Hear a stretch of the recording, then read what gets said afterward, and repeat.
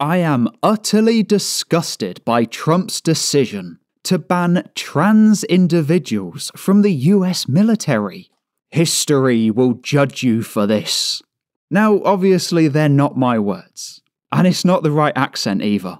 Because as you can see here, this was a tweet from Dan Wootton in 2017. And I gotta tell you, there's quite a few comments that we're gonna look at today, which, honestly, it really got me thinking. Like, when it comes to the political commentators that you know, like I always say, it is absolutely worth keeping an eye on them. Because whilst you can see here, since the US election, he's basically been going full force when it comes to Trump. Because you can see here, it says that Trump's re-election has resulted in the most epic MSM meltdown of all time. And he says that people that are against him have utter disdain for democracy when it doesn't produce the result that they want. And he calls them activists. Same again here, he says the American people have decided to return Trump to the White House in the most... it's hard not to do the accent. I really want to do it. I know I can nail it, 10 out of 10. But I just don't want an audio recording of me doing that, that sort of an accent. You know what it's like. It'd just be terrible. But he says that it's the most spectacular... I wanted to do it then. But he says that it's the most spectacular political comeback of all time. But like I said, that wasn't always the case. Because if we go to this one here, where the original post is unavailable, but he says, you're as bad as Donald Trump. Then he says, delusional. Which, considering, like I said, since the election, all of the glory supporters have come out of the woodwork. And it really is weird to see. And you got this one here, he says that he's really glad that Donald Trump is expressing his vision for a divided America here to a terrified world. So he thinks that Donald Trump's vision is a divided America, and he also thinks he's delusional. But not only that, you can see here again from 2016, it says Wisconsin and Iowa have gone to Trump, and he says it's hard to see how Hillary can now become the first female president, and that he's truly devastated for her and the world.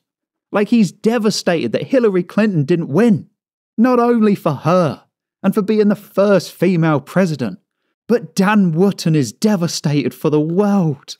Oh, it really is awful. These people just flip-flop.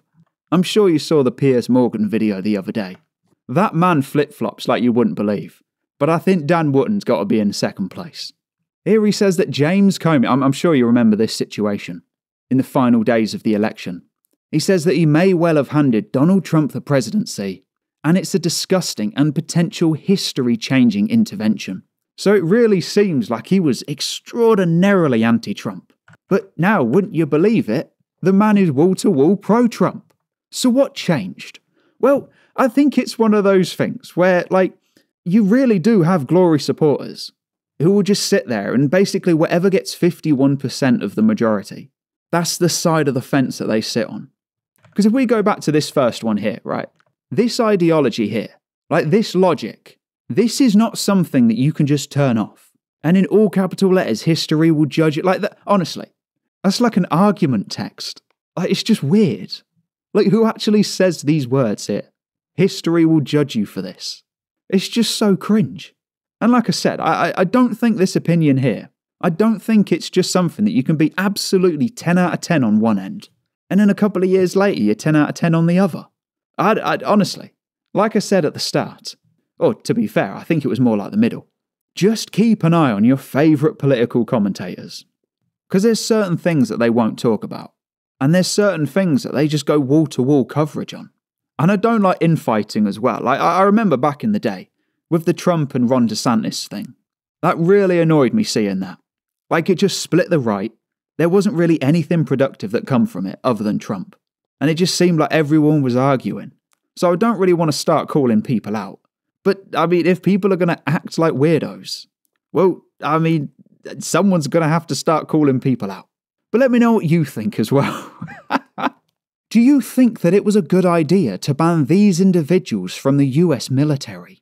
Or like Dan Wootton, does your opinion like to bend? Oh, I'm sure he's all right.